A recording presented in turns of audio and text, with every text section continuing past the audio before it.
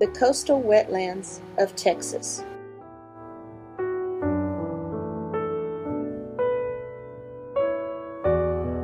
Wetlands are among the most biologically diverse ecosystems on Earth. A wetland is a transitional area between terrestrial and aquatic systems where water is the dominant factor determining types of plant growth. Many species of birds and mammals rely on the wetlands for food, water, and shelter. A variety of reptiles, amphibians, insects,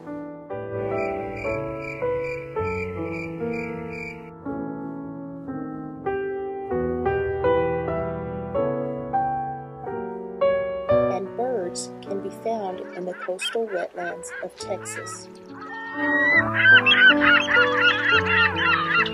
During various times of the year, birds such as seagulls,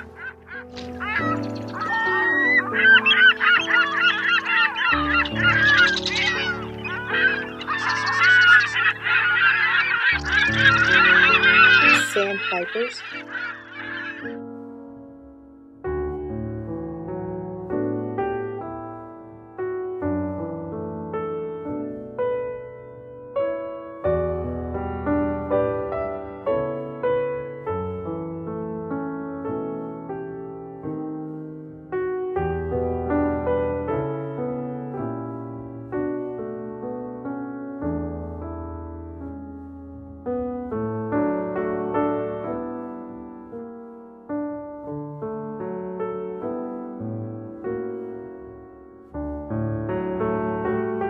American bitterns,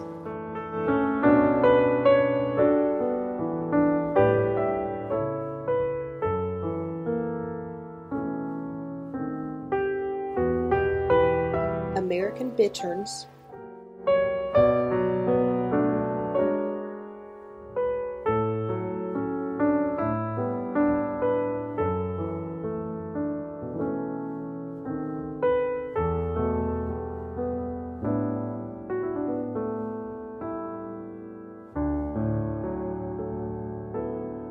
ducks,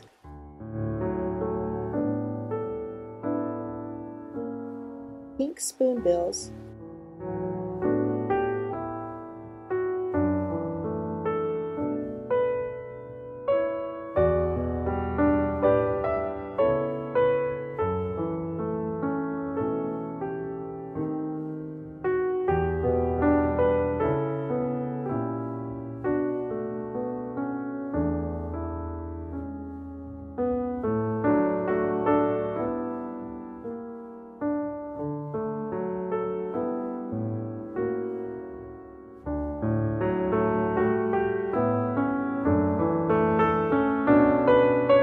great blue herons,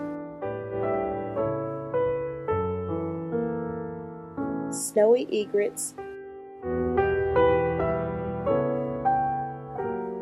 and white and glossy ibis can be found in the Texas coastal wetlands.